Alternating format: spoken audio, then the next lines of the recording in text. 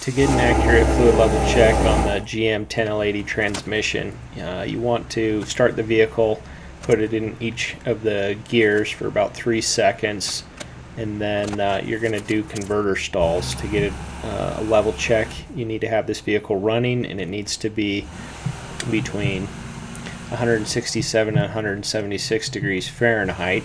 So to do that, you can do converter stalls, foot on the brake, in drive, and then running up to just below 1500 RPM, and then dropping it back down to idle in 10-second intervals, on and off, until you get it up to temperature. Again, 176 is the high end of the target. I got this one up to 180 so that I had time to get underneath of it while it was still within temperature range and check it. And that's scalding hot fluid and close to an exhaust, so be careful about burning yourself.